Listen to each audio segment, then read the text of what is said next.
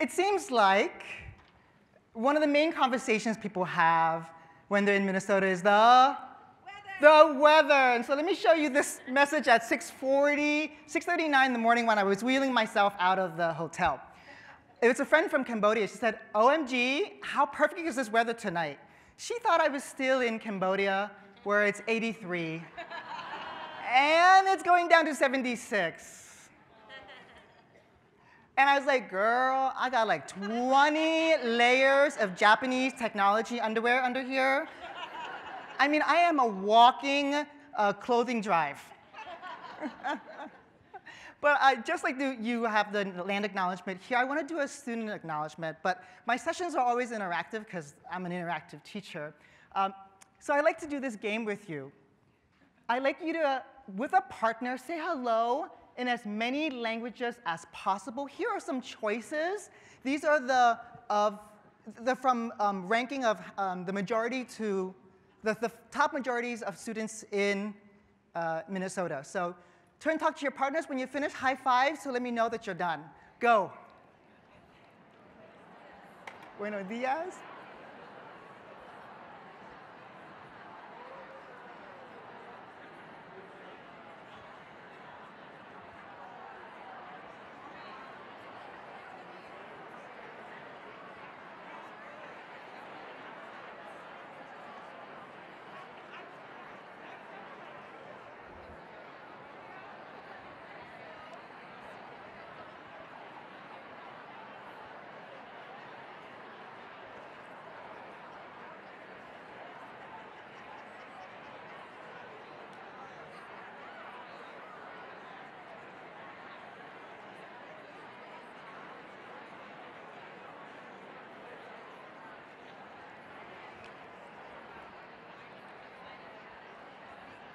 Finish in 5, 4, 3, 2, 1, son.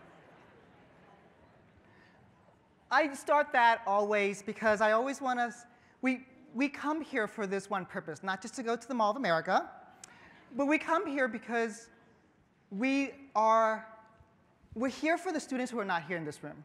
We're here for the parents who are not here in this room. We're here for the colleagues who are not here in this room. Right? And for that, I thank you. But we also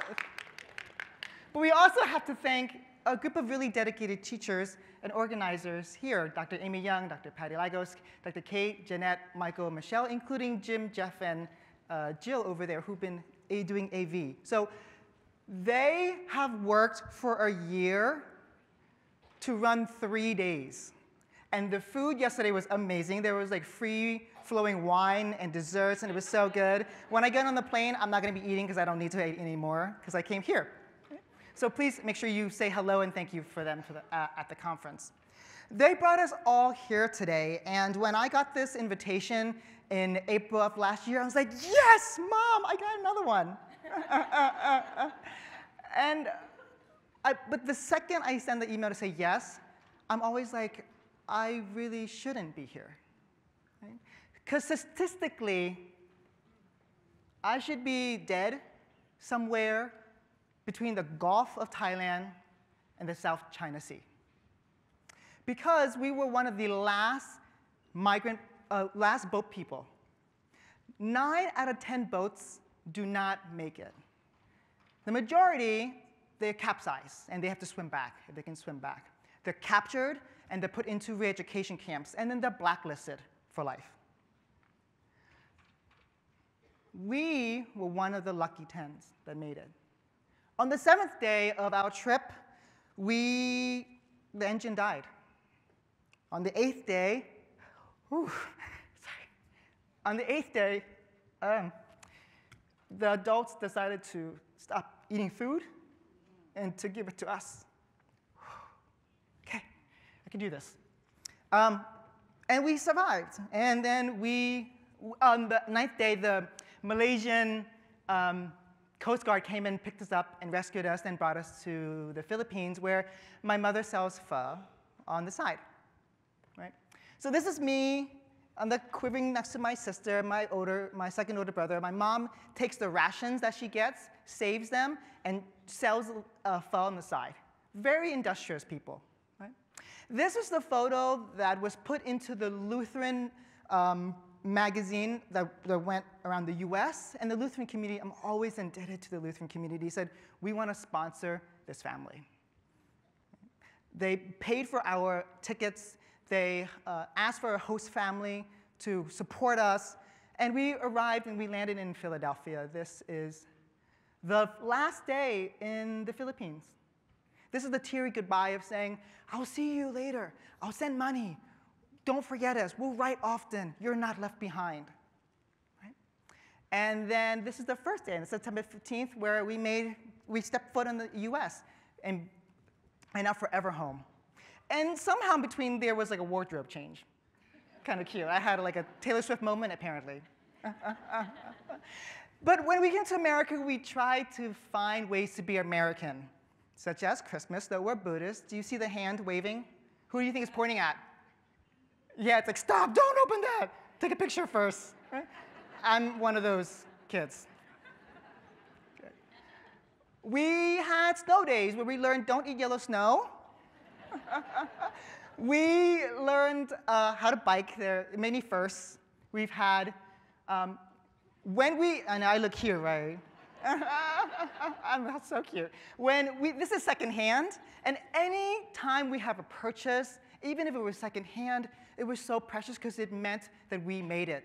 We especially had roast pigs, roast anything when we got a car, even with secondhand. The uncles would come by, and the aunts would cook for them, and then we would have lots of beer flowing for the whole day. Right? We had really good picture days and not so bad good ones. We, just like Americans, we try to go on vacations that we can't afford, and yet we try to keep our values, like forcing our kids to dress in things they don't want to. This was our Lunar New Year called Tet. We also kept values of like gambling, child labor, and this is me like really working with my mom. I said, mẹ ơi, which means mom. I said, mẹ ơi, can I have an allowance? My mom go, what that? Another toy, no toy, no toy.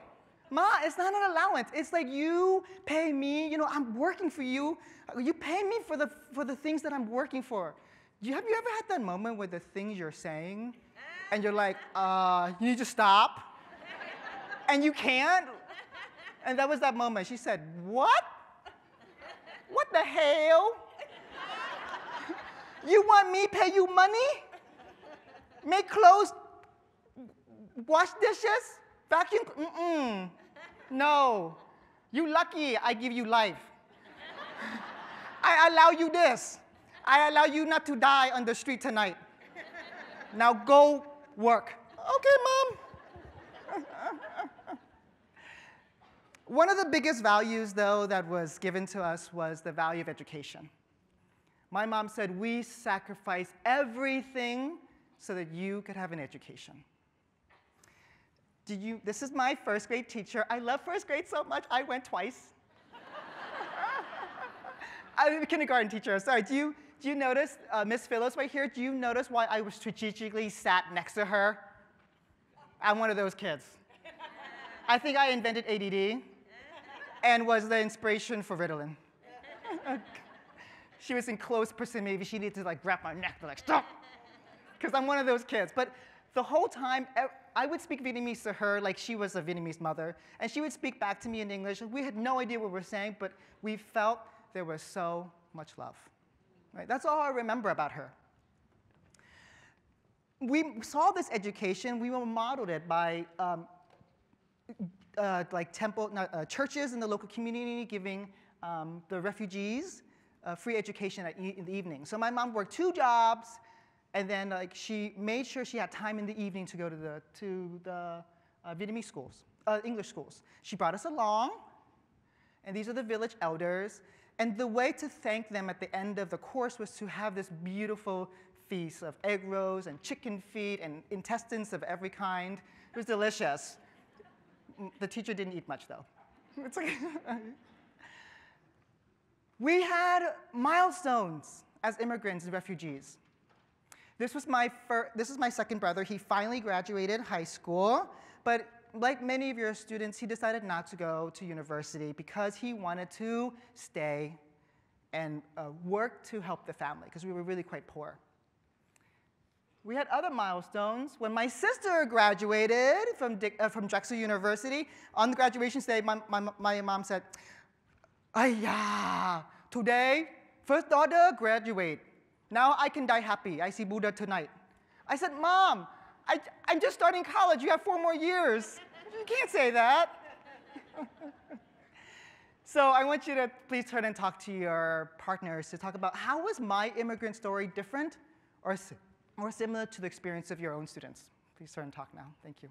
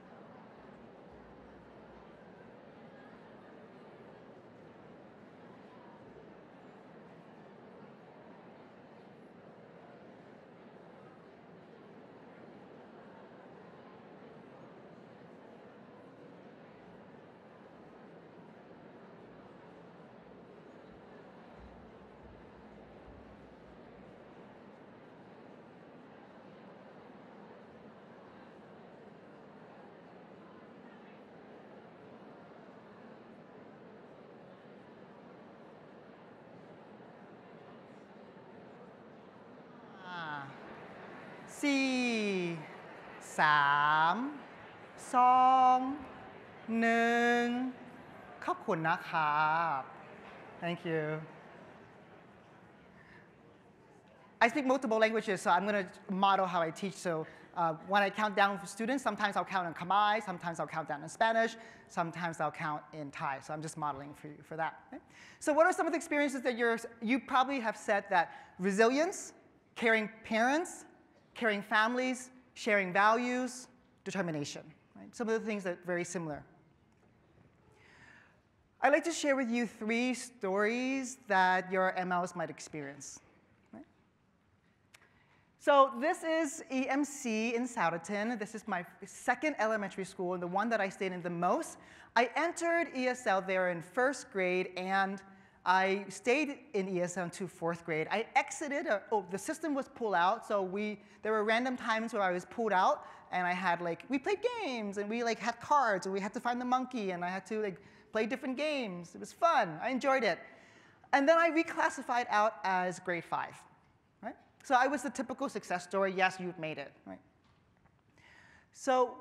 But there was one time that I still clearly remember in 5th grade when the teacher said, it's time to read. Go read your book.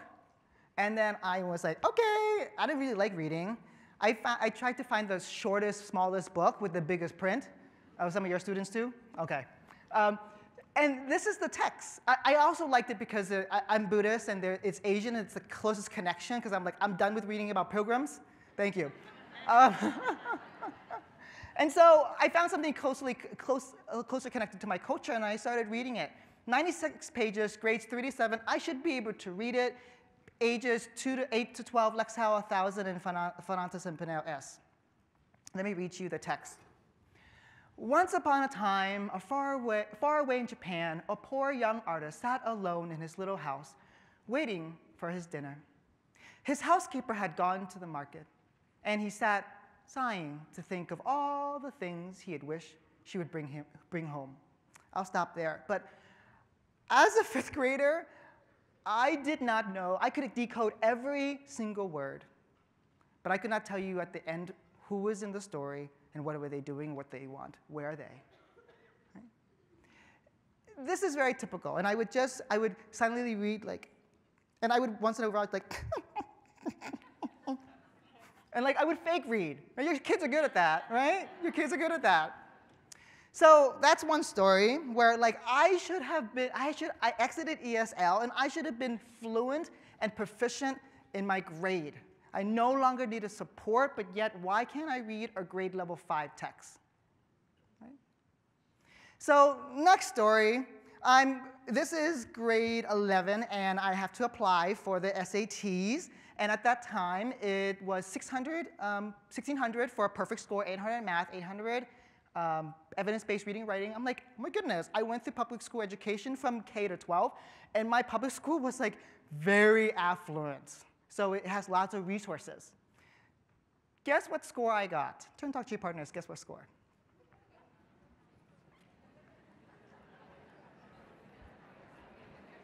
Okay, can you tell me what scores you think I got? 950? What else? 400. Oh, that's cute. What else? 1,200. You're like my mom. You really believe in me. Thanks. When I opened the envelope, I saw this. 910. My mom was like, "Oh, honey, what you got?" "Ma'am, it's okay. They said I should go back and retest in a few months." 910. 60th percentile. How is this possible from going from a fantastic blue ribbon school from K to 12 and I have only 910? Here's the reason why. Because I sound fluent.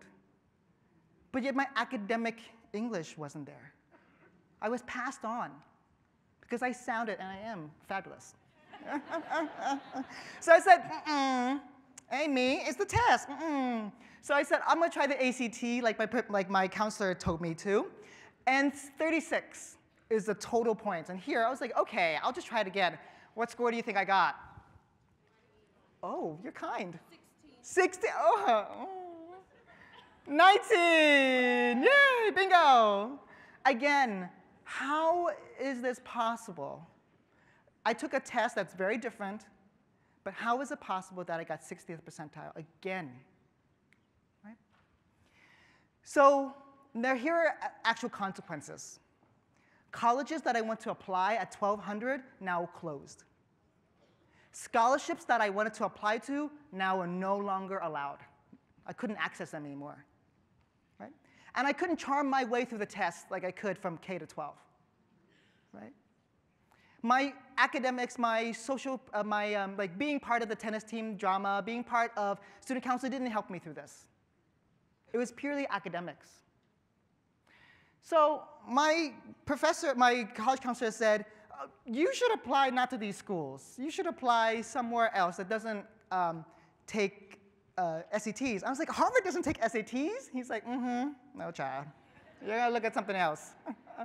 And I found something close enough where my mom can't get me that evening, but easy enough for me to get back into state. Right? So Dickinson College. It's a phenomenal school. It's 46 in liberal arts, 44 in best value schools, 36 in best undergraduate teaching. It's 1 in a third. 33% of the students are accepted. The rest are not. It's very highly competitive. And I was given the diversity award because I was gay, from a single family, Buddhist, poor. I ticked everything. They're like, yes, how many more scholars can you be? How many more things can you be? I'm like, so they gave me an $80,000 scholarship. But the requirement was I had to keep it at a 3.0 GPA. Right? And I took all courses, and then I had one last course was a sophomore course, and I was like, and I went to my college professor, who was a counselor, and I said, I'm really scared of taking this, but this is the only one that fits my schedule. What do you think? He's like, it's going to be hard. You're taking a sophomore course. You have to take it anyways. Good luck. And so, hey, thanks. I took the course, and in mid-October, I had progress reports. Everything was passing except for this one. The professor said, can you please come to me during my office hours? And I was like, that's never a good invitation. So I went, and he said, what's going on? What's wrong? And he said, you're failing the class. You're close to failing because it's not working out. I said, I don't know what to do. What can I do? He said, are you reading the text? I said, yes, I read the text. I flip the pages. He's like, Can I see your text? I said I took it out of my school bag, and this is what he saw. Just a blank text, nothing on it. And then he reached over to his wall, and he said, let me show you how I read as an academic. I read like this. I stop and I pause. I write little notes. I write little annotations, so I process in content. So, and then he said, your job is to go home tonight, and this is a Friday evening. He said, go home tonight and just read the book back again. And I did. I went back, and I didn't party that night. And then, I don't really party anyways. I'm a nerd. So I went home, and I just read, and read, and read, and read. And I kept doing this throughout. And by the end of November, we checked in again, and by the end of the course in September, I got a B in that course from failing. Right? And this is because this is the second time only in my academic life that someone taught me how to annotate, how to read academic texts. Right? So that was reading. Let me go to writing. So my other professor, he started looking at my writing, and he said, ooh, Tan, listen, it's a hot mess. Can you go to the writing center and just go and take your paper and just make sure you have someone talk to you about it through it. I said, okay, sure, no problem. I'll be diligent and do whatever you want. I went, and then the person walked me through. He's like, where's your thesis statement? I said, what's a thesis statement? I never was taught a thesis statement, even though I was in AP English. Right? I was never, one time I showed him my research. He's like, where are you getting this research? Oh, I'm just getting it from the abstract. He's like, you're not reading the articles? I'm like, the abstract is the article. He's like, oh, baby, no. I was like, no one taught me this. Right?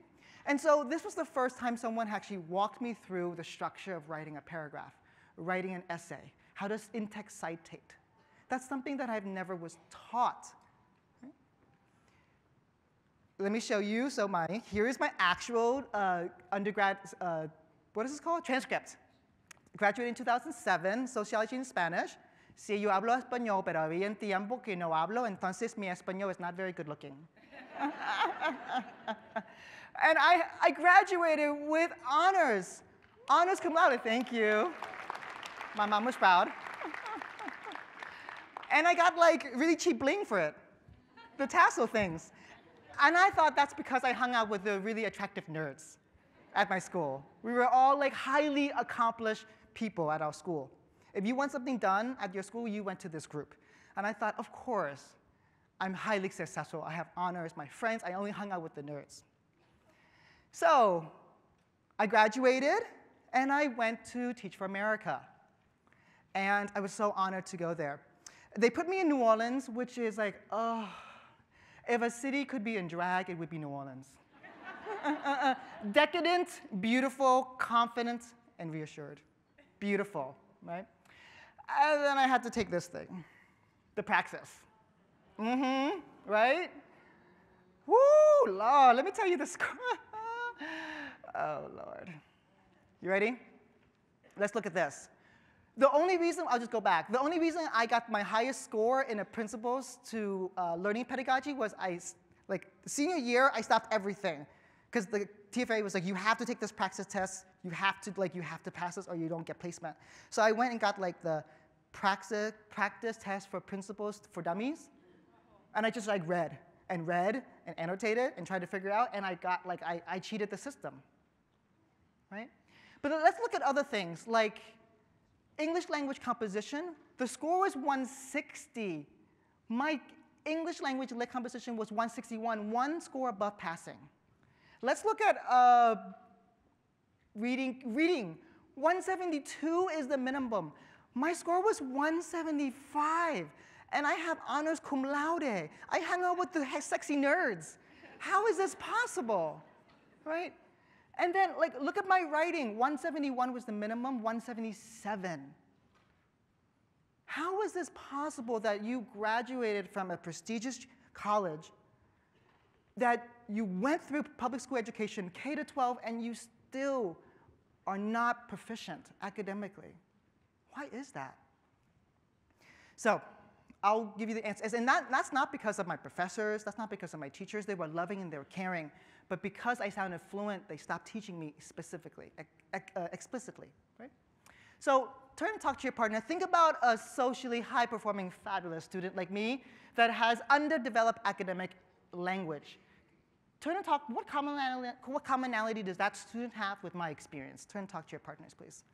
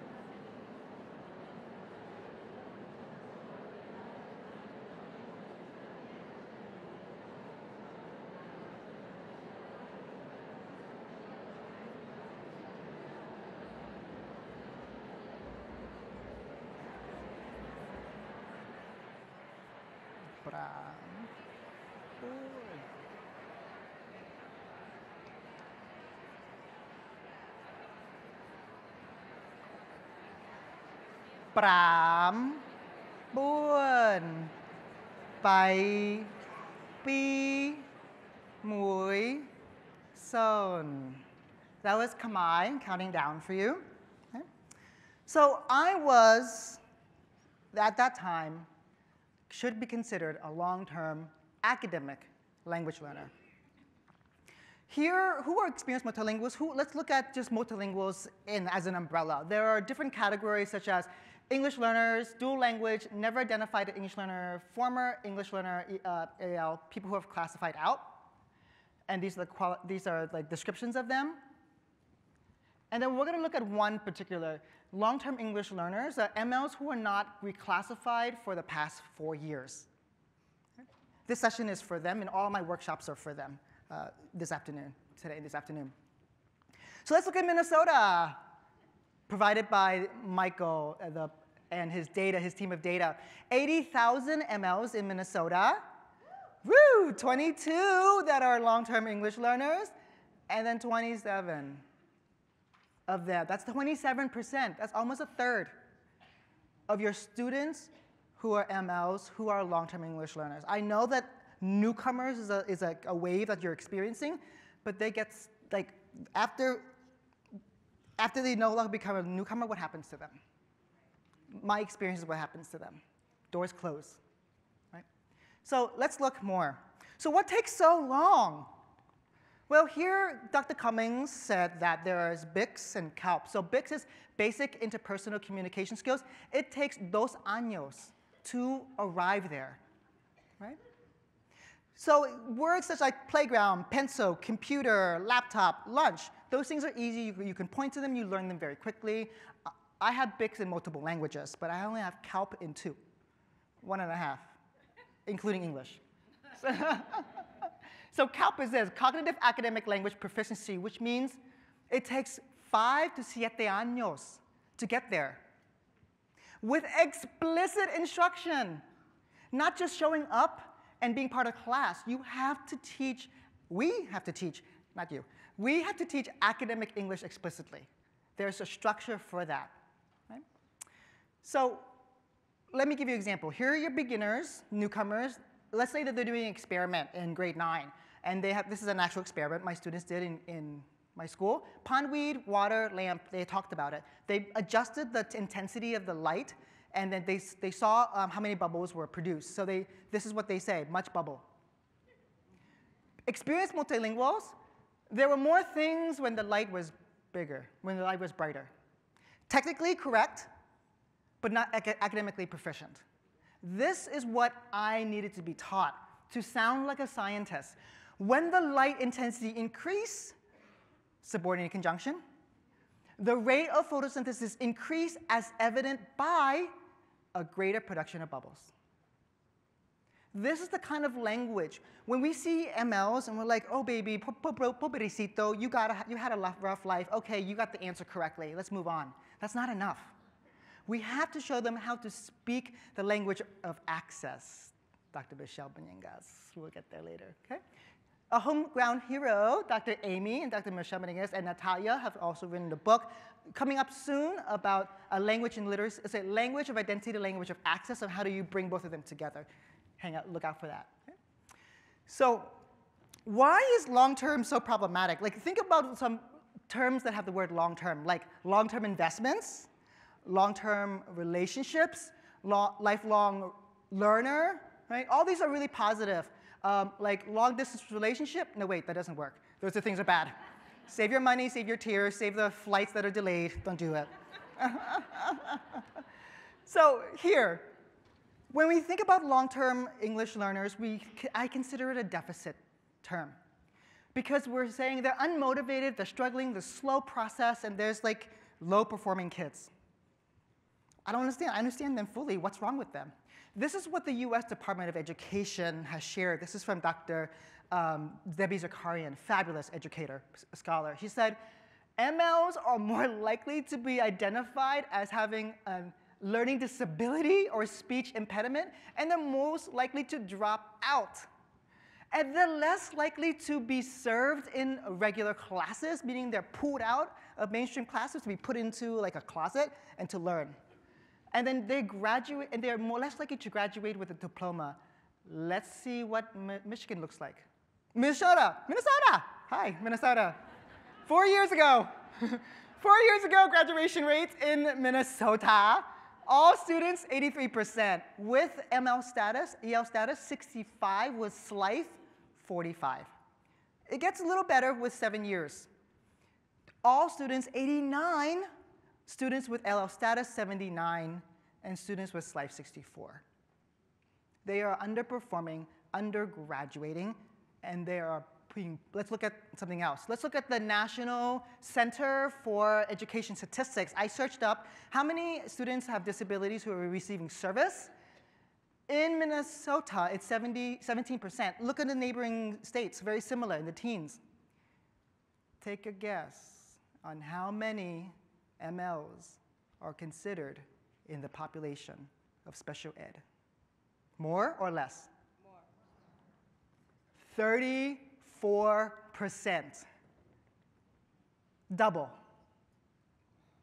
34. Don't worry, I'm not finger pointing at Minnesota because South Carolina does too, PA has it as well. Most states have this experience. They over-identify their kids who are like, I don't understand, he speaks really well. They can understand me, but there's something wrong with them. Let's put them in learning support. Some of them do have that, yes. But why is it over-representation? Right?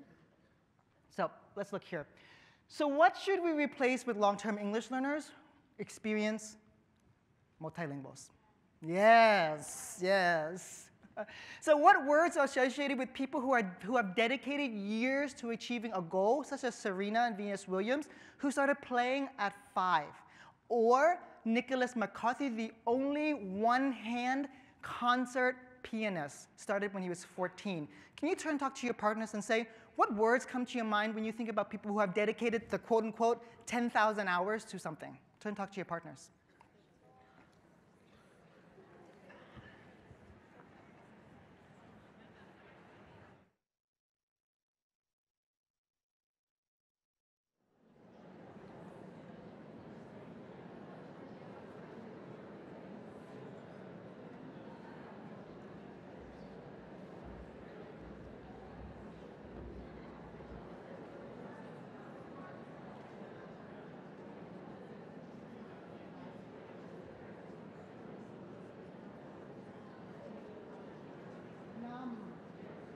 Bom, ba, hai, mop.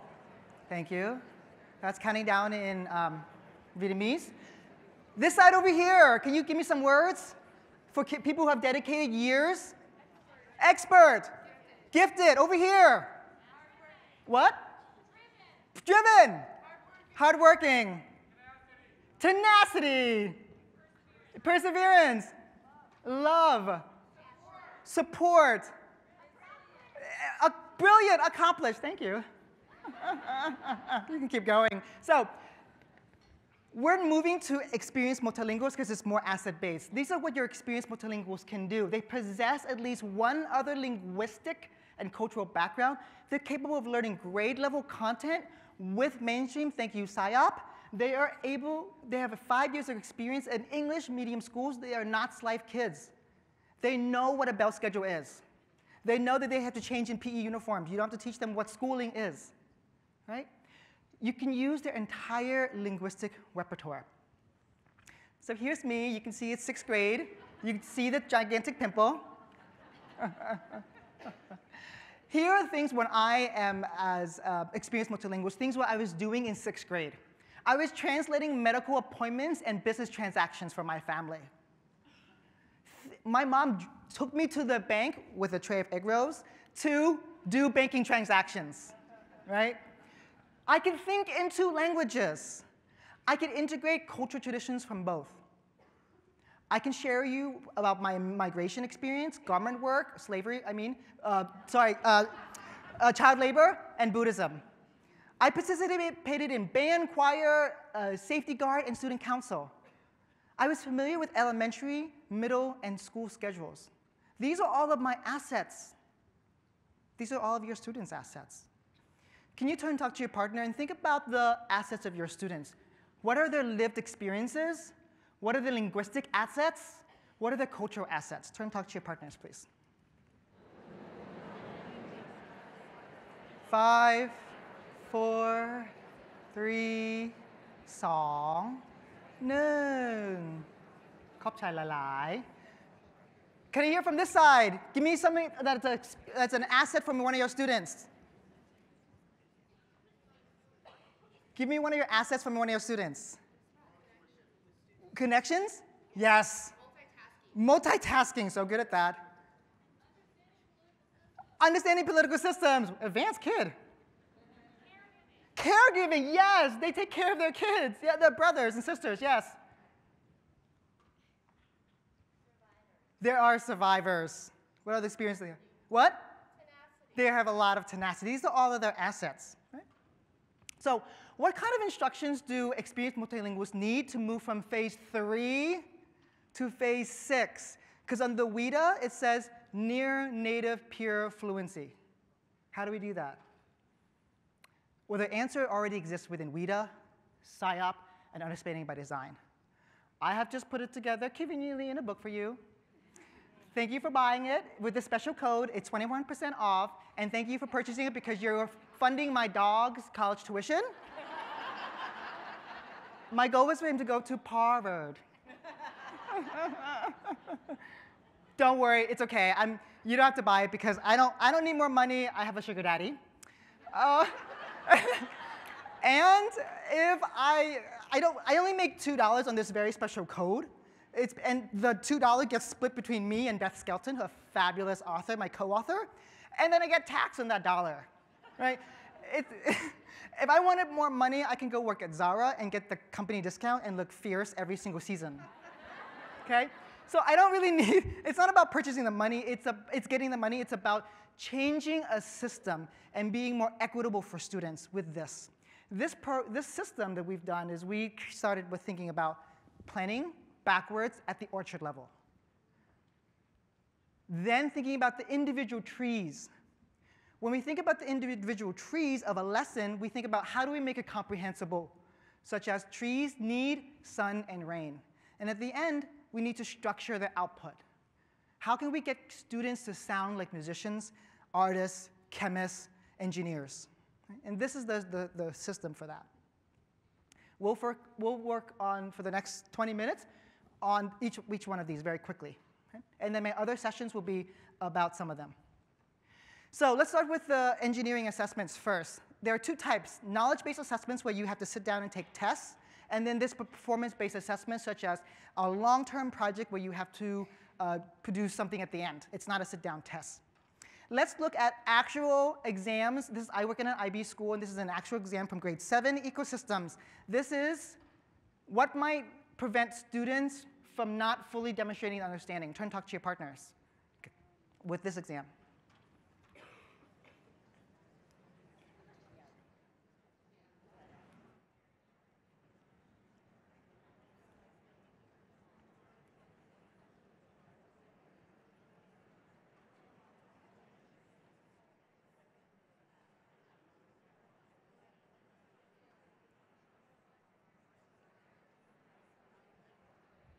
Okay, thank you. Let me get your attention back in 5, 4, 3, 2, 1. Thanks. So, you saw vocabulary was high, things were unfamiliar, and this is what I did.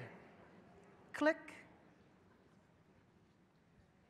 Yes, yes, this is what I did. I sat with the teacher and I said, oh, okay, I don't understand what these are. I'm going to add images. Is that okay? Sure, not add images. He's really receptive. And I'm like, oh, the kids don't know what decrease and increase are. Can I add the arrows so kids understand? Okay, not a problem. He's really receptive.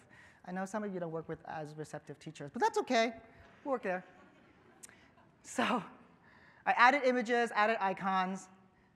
I added the word removed, I said taken away. So I didn't take the word removed away because it's academic. I just added a synonym for students to understand it more. Right? So energy transfer. So here are we continue to look at the test, and here are the examples. And then I said, how can I scaffold this more? And I added a sentence starter for kids. Here's a trick. I teach students to do something called sentence mirroring. You use the words in the question in your answer. For my beginners, I give them sentence starters like this. The energy enters the food web through the. But for my experienced multilinguals, I teach them strategy so they can be independent. We want them to be dependent upon strategies and not dependent upon us. Right? And so I teach them that. Again, teach students to respond on a state test with sentence mirroring. And here is an example from grade 9. These are purple words are the words I do not translate because they were taught explicitly. And then this is what I did for my other students. I have 14 nationalities in that one particular class, but I'm only translating unfamiliar words that students were not explicitly taught. But I only chose 3 languages of the students that need it the most, not 14 languages, because then it would be really difficult to read. Here's what I did here. Here's a multi-part question. Describe climate change and its implications. Students read this, and they do just the end, or they do just the beginning. So what you do is you break up the question. And I broke up the question for my teacher. Describe climate change, student response. Explain the implications, the effects of climate change. Right? Not taking the word implications out, but adding another word that they're more familiar with. Again, I know that what you're saying, wait, but on state tests, we won't have this. I said, yes. So teach them to deconstruct a question. When they see the word and, they need to separate into 2 things. Right? Your kids can do this. So assessments are equitable. Equitable assessments in content classes assess content. They are not reading and writing tests. And that's why we, someone will clap, that's cute, thank you. So, by the way, this is what I took all of these courses. I took these 3 foundational texts for teacher collaboration. I'm going to be having a session in 1:45 at 3:15 and then getting on a plane right away to go back to Cambodia to teach on Monday. Whew, I know. So these 3 books are foundational in my teaching. The last one just came out. It's by Dr. Harley Porter from Colorado. She took an entire school district from pull-out instruction to co-teaching. She has 8 years of empirical data to show that it's been successful. And she wrote it in a book. That's the last book. So I will show you ways to get your teachers to win their trust. Okay? Let's move to the next part, to the SUN part, comprehensible input. For those who were coordinators yesterday, we already did the tree with the lesson planning template. The SUN part is the comprehensible input. Comprehensible input is making ideas understandable, presentations, videos, articles. I'm modeling for you what I'm doing to make it comprehensible as well, lots of visuals, but not just visuals. So here's an example. I wanted my 6th grade students to read about subsidence, land subsidence in Bangkok, because I was teaching in Bangkok at the time, making culturally relevant. I found this fabulous article that was on a 9th grade reading level, but they are 6th graders. So without simplifying this text, what could teachers do to make this text more comprehensible? Turn and talk to your partners. Students can decode, by the way. My students in my class can decode. What can they do? What can you do to make this text more comprehensible? Turn and talk to your partners.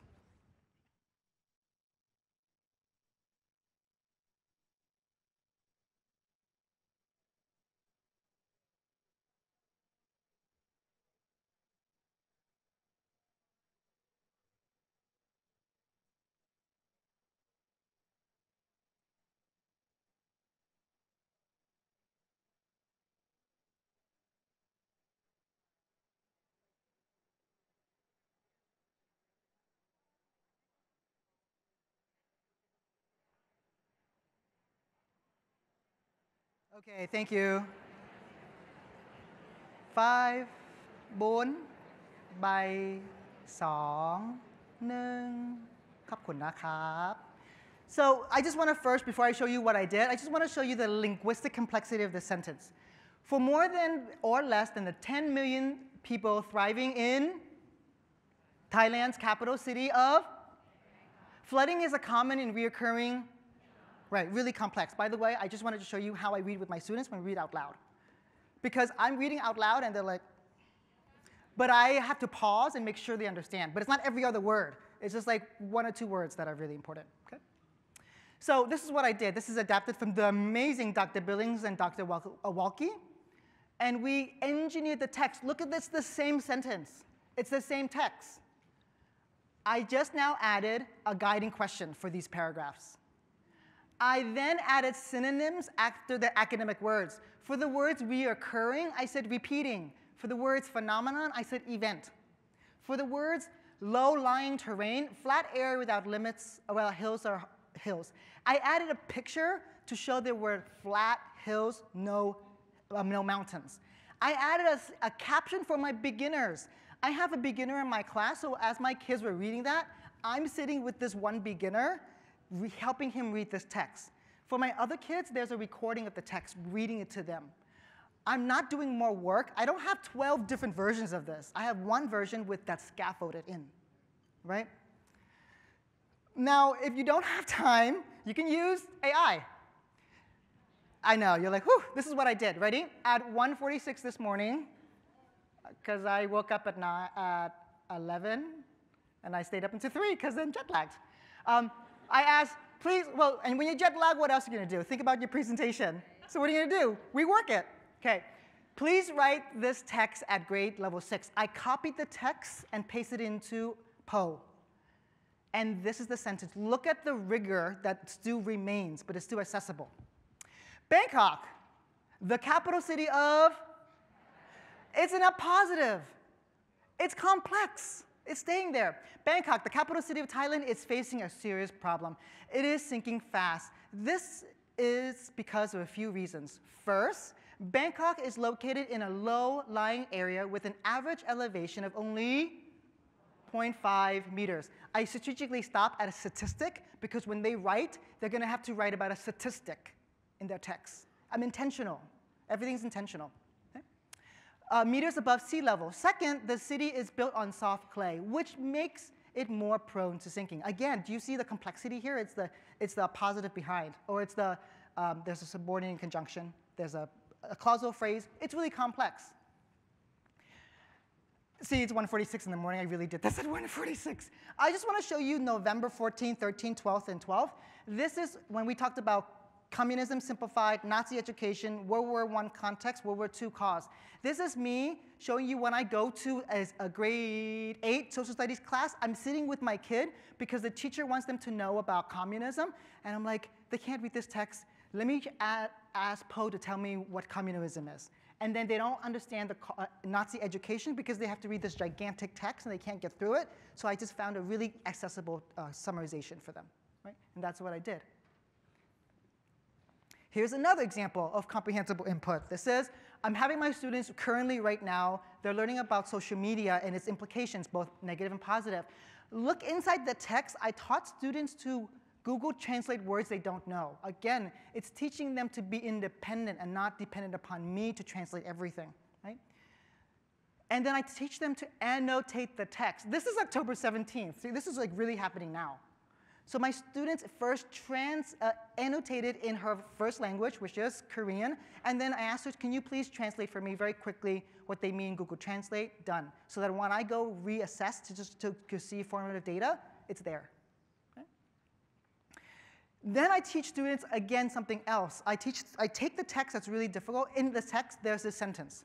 I take it out, and I have students try to remake the sentence. Here's the sentence here.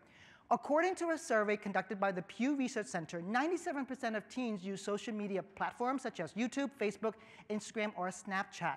I told them, I'm going to take out the word according to, and I'm going to scratch out the word conducted.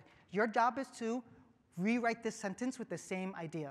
Can you please do this now? Turn, talk to your partners. Rewrite that first sentence without the words according to and the word conducted. Go.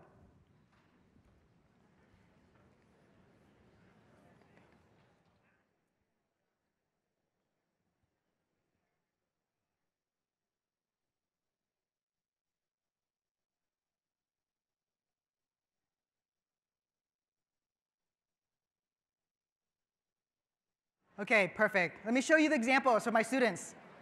Ready? Oh, my students that I'm going to show you, they're at phase 3. Some are phase 4. Okay? So Pew Research Center presented that 97% of teens are using social media. Another group, and they're co-writing this together in 2 teams because I have 3 different groups. Not 3. I just put them in groups, and so they're co-writing together. So they're talking like you are, and one person's typing. The person who is giving the idea doesn't type. The person who didn't give the idea, they type. So they're actively processing. Okay, here's another one. The survey conducted by the Pew Research Center shows that 97% of teens who use social media, such as YouTube, face and they added it in text citation. This is what I mean when we're teaching kids to read complex text. We're showing them that if we can take a really difficult sentence and ask them to restructure it, when they see it in their text in the future, they'll be able to understand it.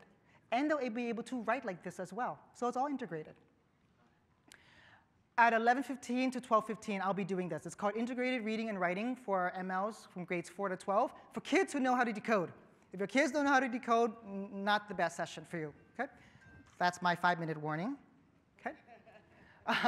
And this has taken me 16 years to try to figure out this point right now. I have taken the best research from vocabulary instruction to the knowledge gap, to reading instruction, to writing instruction, to academic discussions, and just literacy in general. I have taken it and put them into one system. And I'm practicing it, I'm playing it with my students, I'm trying to apply it, because I don't have time. Teachers don't have time to read 7 books and then try to put it together.